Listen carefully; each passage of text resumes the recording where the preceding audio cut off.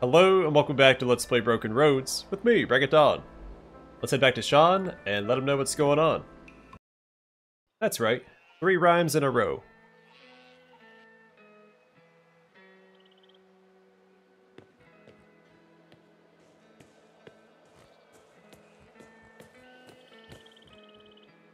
But what did he have to say?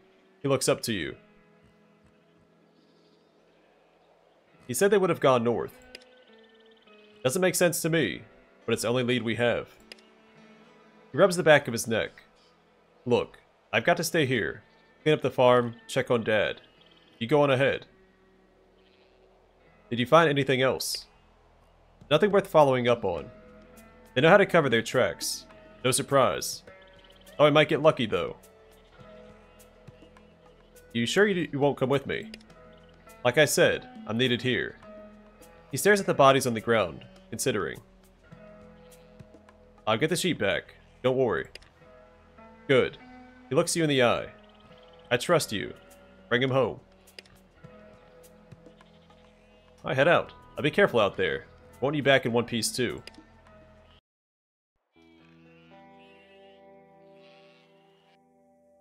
Two dusty figures stand in the distance having a heated conversation. You can't hear everything they're saying, but the name Alderside comes up repeatedly. You're able to get quite close before they notice you. As you approach the sheep, however, they suddenly fall silent. Wasn't expecting voice acting. Hey you. The woman glowers at you, sun-chapped cheeks red and angry. Just stay back, alright? Relax. I'm not here to hurt you. She snorts. Pretty ballsy to think you could. Now just hold on a tick. A wireman inserts himself between the two of you. Despite appearances to the contrary, my partner and I can be reasonable. Let's hear each other out. He gives the woman a cautioning glance. Who are you? I'm Norman. This is Sue. She scowls at him. Musterers from Alderside.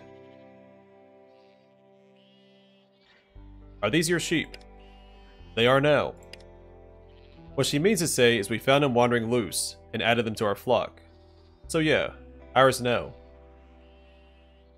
Raiders attacked Taylor's farm this morning, made off with most of their sheep. They went after Brookton too. His face pales. They hit Alderside a few days ago. Never dreamed they'd try their luck with the Taylors. He turns to Sue. This is bad. She rolls her eyes. No crap. So you're on your way back to Alderside? We were. He speaks carefully, like someone afraid of spooking a wild horse. We're just letting the sheep have a little rest. Some of them have come a long way. And I look at the sheep. She looks at Norman, who nods imperceptibly. Alright. She hooks her thumbs into her pants pockets, but no funny business. Examine their ears for markings.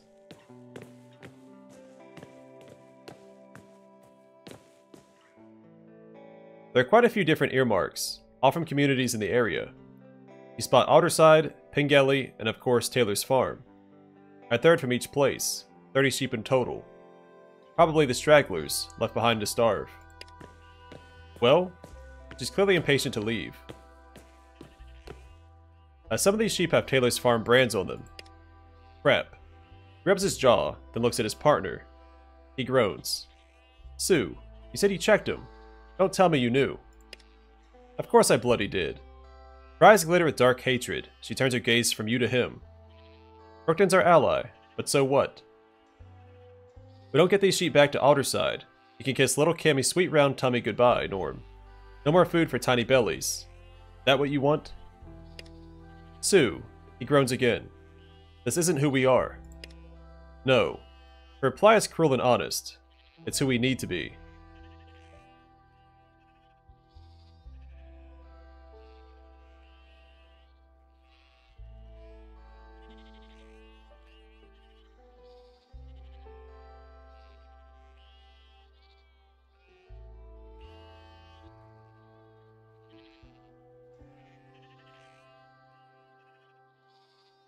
I'm not sure which one.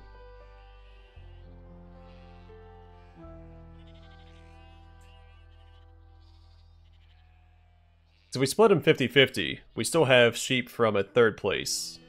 Was it Pingelly?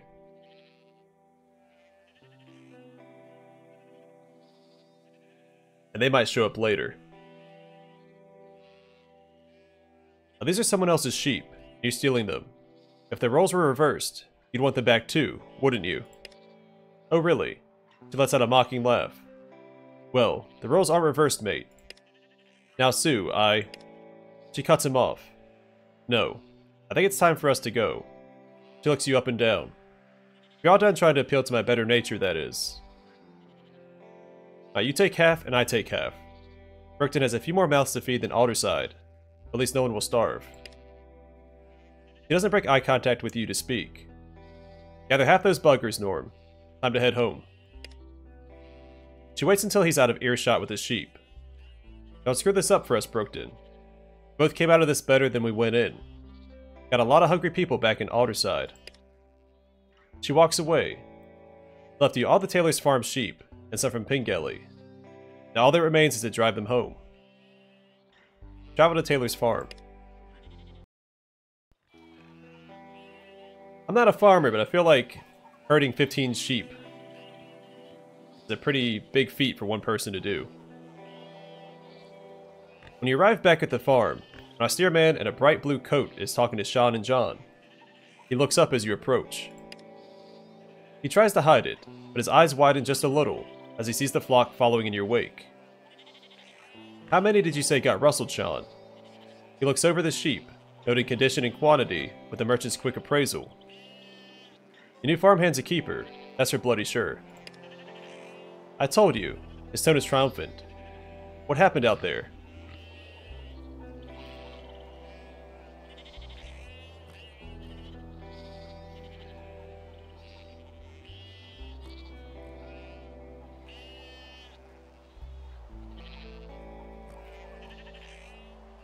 It didn't seem worth fighting to get more than our fair share.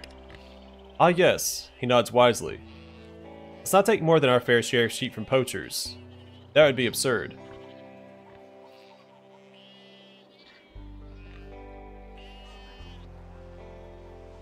Who said anything about poachers? These are people from Alderside. He closes his eyes briefly. Didn't feel like sharing that piece of information up front, did you? You didn't let me finish talking. Fair enough. At least you got a bit of backbone to you. He barks out a laugh. Had a bit of an echo when he said fair enough. Also more voice acting. Well, you brought some of our sheep home, which is more than I'd hoped for when you set out. He doesn't look at Mick. Dad and I'll go to Alderside in the morning, smooth over any ruffled feathers. Could have been worse. From the look on Sean's face, this is high praise indeed. We're done blowing smoke up each other's asses. I've got business to attend to. With a jaunty salute, he heads off towards Brookton, whistling. Sean and John look at each other, nod at you, then go their separate ways. I guess we go talk to Mick now? There was no inclination in the conversation that we should have done that. He gives you a nod, then winces. Hello again. I wish I could have brought back more sheep. Yeah, he scratches his cheek. Well, I reckon me and Sean will head out to Aldersdale tomorrow and see what can be done. He hesitates. I'm sure we'll hear the story again in the morning, with more opinions. Alderside will get to have their say. But as far as me and Sean are concerned, you did right by us. He nods, as if to himself. He smiles. Anyway, go get a drink, if you're keen. We can wrap things up around here. I hope you're not disappointed with how things turned out. Mate, he shakes his head. All of that you've been through today, you're worried how I feel.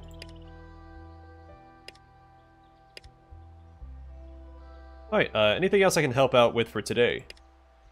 He shakes his head and smiles. Nothing except getting a good rest, ready for tomorrow. Bye-bye.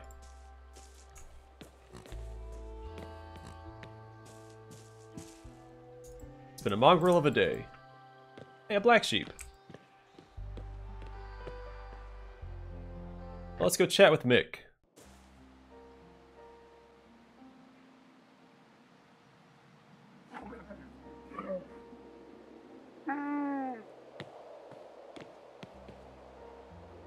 And Jess.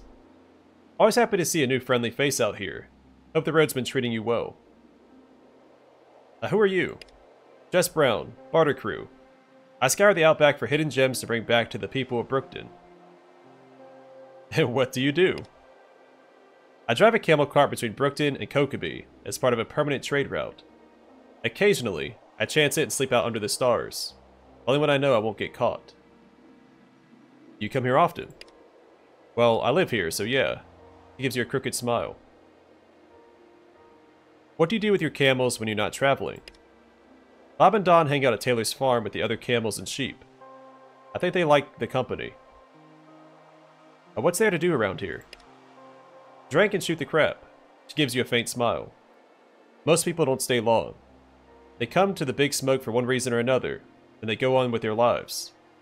Those who do stay tend to have families, though. He falls quiet. Need anything? Nothing at the mo, but thanks for asking. Gives you the briefest of smiles. Have a good one. Right back at you.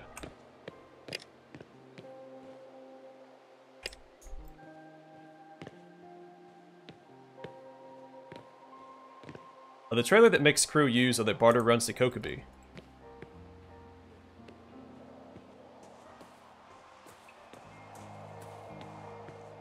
Hopefully no one's told Mick that my new nickname is Noodles.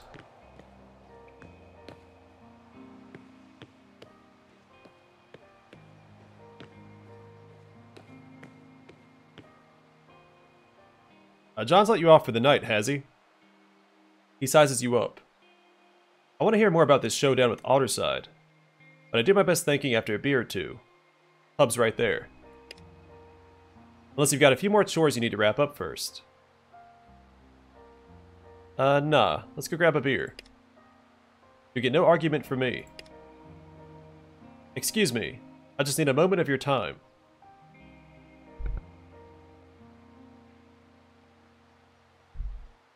The speaker is a tall, broad-shouldered man, well-groomed, with a gold necklace and gold bracelet glinting in the sun. Despite his size, he moves with a fluid grace.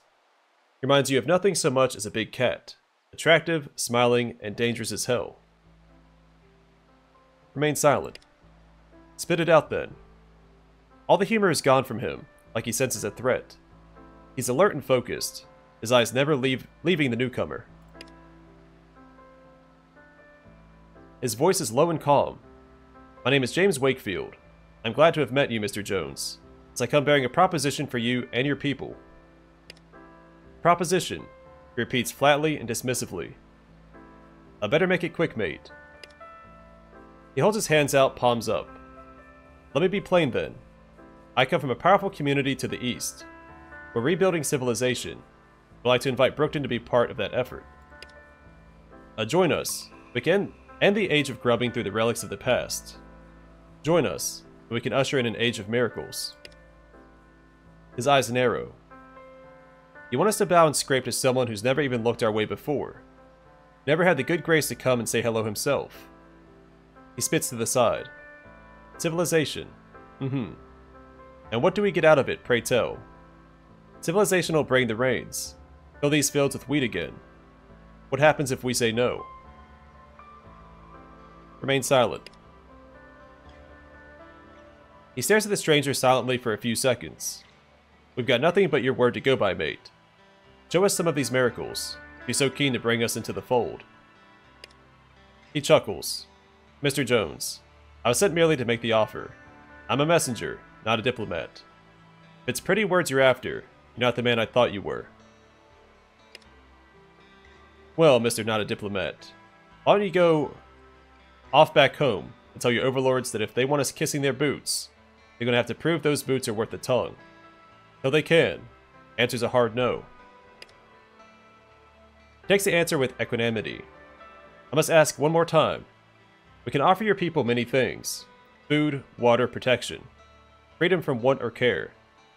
The future and its limitless possibilities, rather than scratching out a living on the edge of darkness.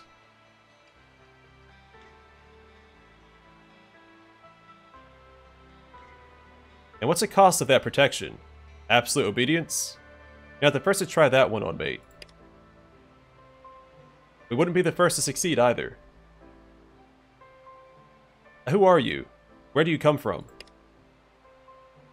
He spreads his hands. I'm simply the bearer of good news, from lands to the east.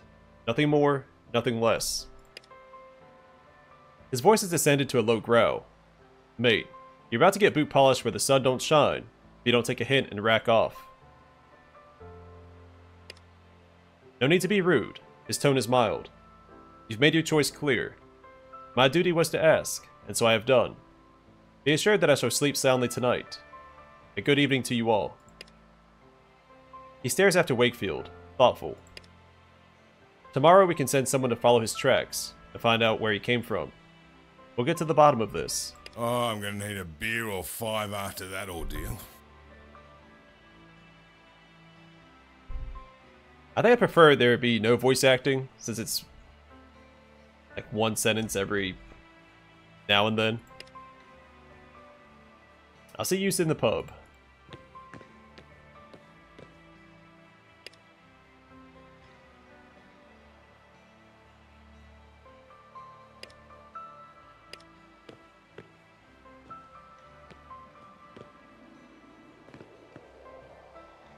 This Ranger woman's face is careworn.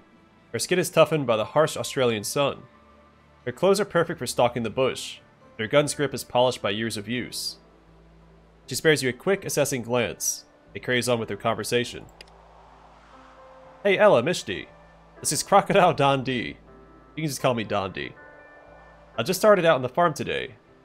Don D, Ella and Mishti are with the scouts in Bali Bali Hall. Good day. Been a hell of a day, yeah? Gotta head back and spell mad.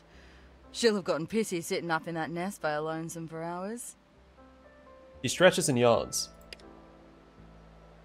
The younger woman is dressed similarly. Her clothes are newer and cleaner, and her weapon isn't nearly as worn. She has a pleasant smile and friendly eyes, but there's an underlying frustration to her movements. She nods, slapping dust off her trousers. She seems unable to give her companion her full attention. Oh, I was actually planning to head to the pub. Like you said, it's been a hell of a day. Pub o'clock, yeah? I'm parched. Hope we'll see you in there. Don't be a bloody idiot. You're having a night at the Arms. We're taking the truck. You can walk back home. Ripper.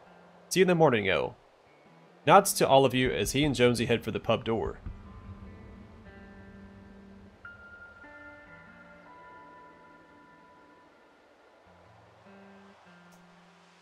Yeah, what's a drink or two? I like there's many cars on the roads these days. Ever seen what a car does to a Roo? Or what a Roo does to a car? Only jerks drink and drive. That's true. I agree wholeheartedly. She turns her gaze back to the younger woman. Right, Mishti, let's pack it in. We got a free ride home, and like I said, Matt'll be upset about being left out of all the action. To be fair, I thought today would be less eventful. But yeah, time to go. She sighs unhappily, and still creeps into her eyes. Look, Ella. Here are some facts you may have conveniently forgotten. She holds up 3 fingers on her right hand. 1. This may surprise you, but you're not my mum. She takes off her ring finger and touches her index finger. 2. I'm an adult and capable of making my own decisions. Tonight, I choose to hit the pub. She folds down her index finger and glances at the remaining middle finger. And hey, it's point 3. Listen, my mind's made up. I'm having a few drinks, not planning to get wasted. Cut me some slack. And mate, we saved that boy at Key or Kai Road today. Can you understand that? We saved an innocent life. That's worth a beer in my book. She shoots you a quick look. Besides, we did a lot of work for the community today. Let them celebrate with us a little. We're all in this together after all. Ella looks like she's about to talk, but Misty holds up her hand and keeps going. Plus, we know Taylor's farm was raided today. What if they come back? What if they want revenge? Brookton don't need guns. I'm happy to have a pint and then stand guard. Remaining silent is a resolve test? Our Brookton's got him handled, Mishti. They don't need our guns here. Come on. Why are you so dead set on staying? She lifts her chin defiantly. Jonesy promised to buy me a beer. You know how I feel about free beer. You're pulling my leg. Jonesy. She steps back in size. Kid, I've got stories about Jonesy that'll curl your pubes, assuming you've got any.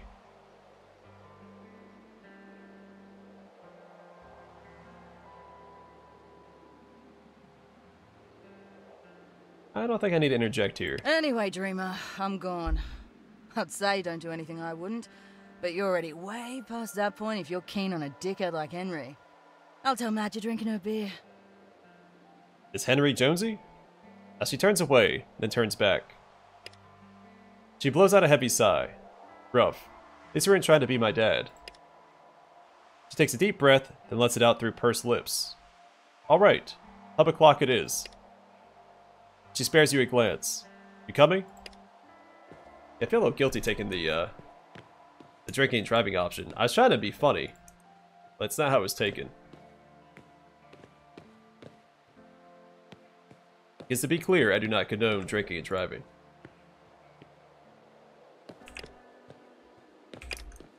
Alright, to the pub.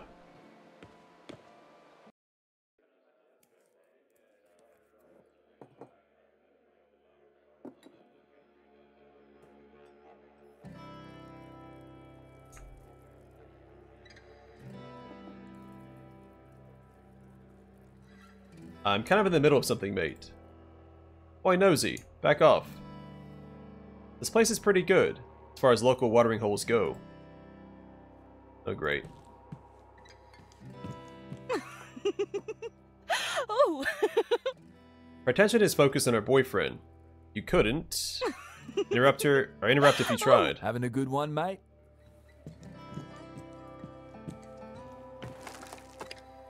Alright, let's catch up with these folks.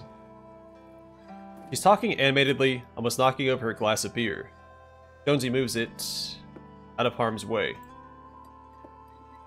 I'm not looking to make new friends, see ya. He's listening to Misty's enthusiastic recount of the day's events with half an ear, and keeping tabs on the people in the bar with the other.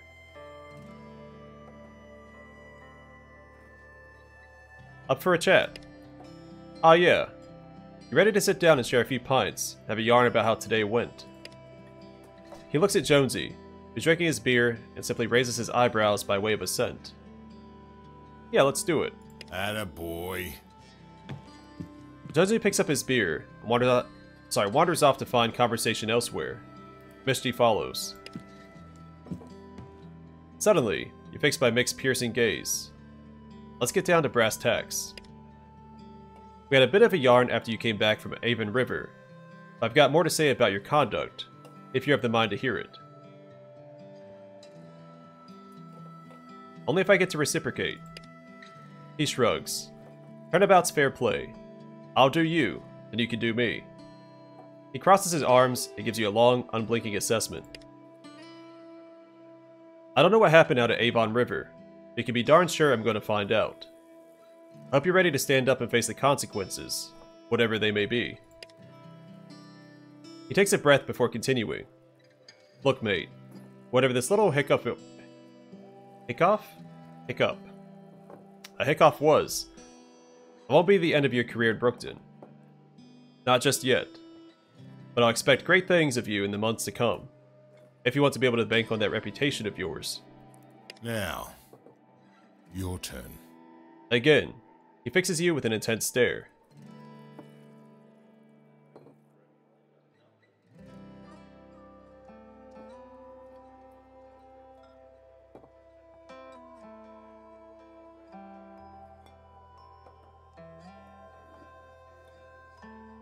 You're pretty rude to that Wakefield guy from before, but I hope he doesn't make you regret it. I very much doubt he can. The sound of hail reaches your ears a moment before Sean bursts into the pub, screams and cloying smoke trailing in his wake. Get out here! We're under attack!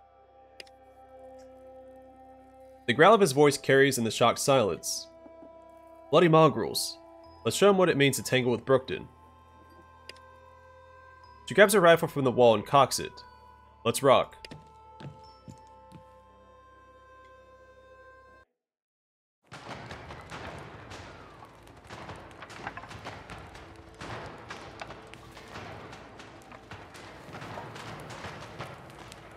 Alright, I'm going to call it here, and next time we will retaliate against who's attacking Brookton. I wonder if it's Pengelly, Otterside, or the poachers. Or the town that Wakefield was talking about. We have 4 potential assailants. But for now, I'm going to call it here. Thanks for watching, and I'll see you guys in the next one.